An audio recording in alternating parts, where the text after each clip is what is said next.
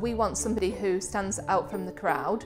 So if you've got the opportunity to get involved in extracurricular activities, if you've got the opportunity to gain experience, then take those opportunities and really make the most of them, because it's those things that make your CV stand out, and it's those things that will secure you an interview.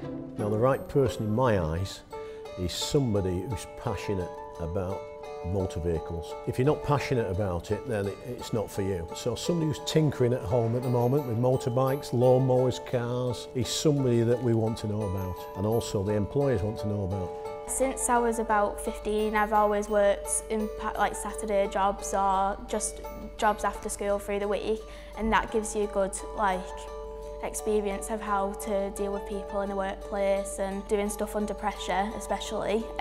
So it's definitely helpful if you get a part-time job, and that sort of sets you up for a full-time job after education.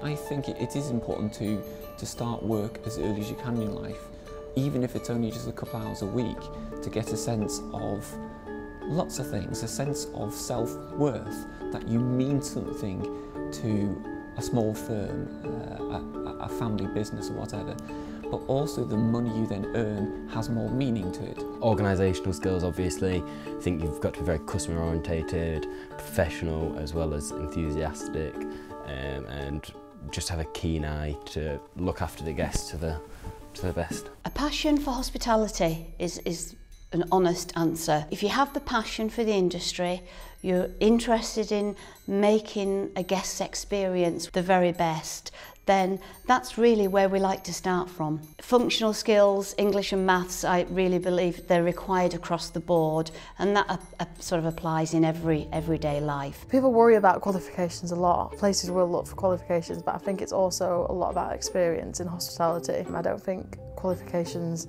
indicate whether you're good with guests or whether you're good with the industry, really. It's always the best thing to keep up to date with all the different areas of music, really, because if you're a very good performer but you can't record your own songs, be open-minded for everything that has to do with music, because it will definitely contribute to their career at one point, even if they don't see that point at that very moment, but at one point they will just feel like, all right, that's so good that I know how to connect an audio interface to the computer and can just make a really quick recording. Open-mindedness is probably what I would most recommend.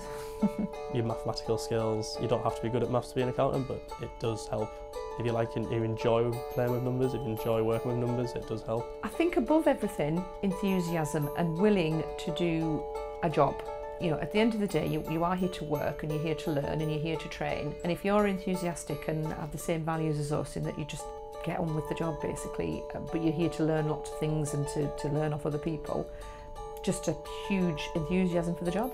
We're looking at people, you know, highly motivated, want a bit of a challenge, want a bit of, you know, a complete career change, that sort of thing. We're mainly like good people that really want to change their lives and do well. Been in 18.5 years, been all over the world. Good for if you want to travel, adventure, you know, that sort of thing, challenge. Go for it. The ability to talk to people and ask a million questions, you know. There's people who I've had, you know, mentorship.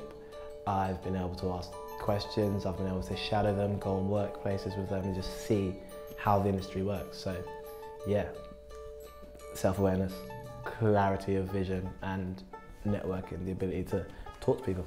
They always look for experience, and if that person would be better suited for that job because they've had, let's say, experience in physios and you're applying for a physio role, then they might give it to somebody who hasn't got the best grades but has, maybe, let's say, 200 hours experience. You just immerse yourself into all this work, and it tends to go really quickly.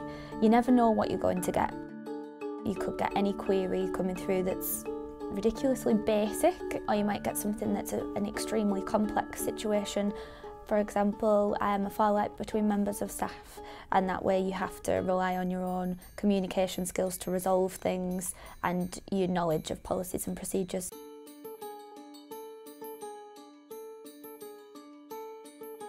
Try and do what you're good at, try and find out what you're good at, and what you're good at you will like, and what you like, you'll be good at it. You've got to be yourself, because it doesn't work if you're not.